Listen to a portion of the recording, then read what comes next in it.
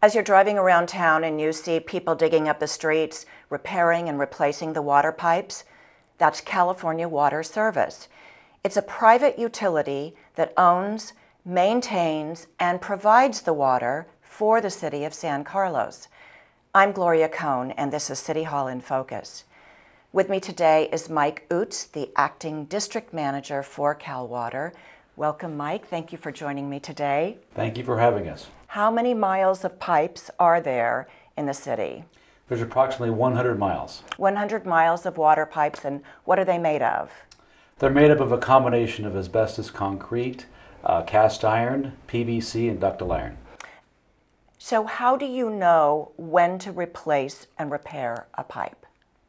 Our mains are replaced based on number of years in service and number of leaks.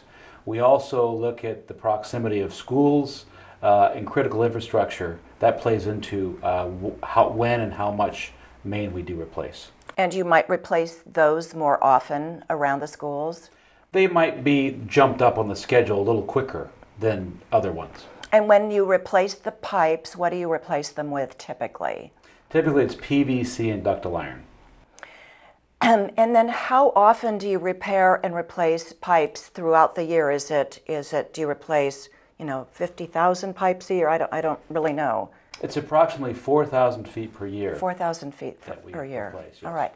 How do residents know when their pipes are going to be replaced?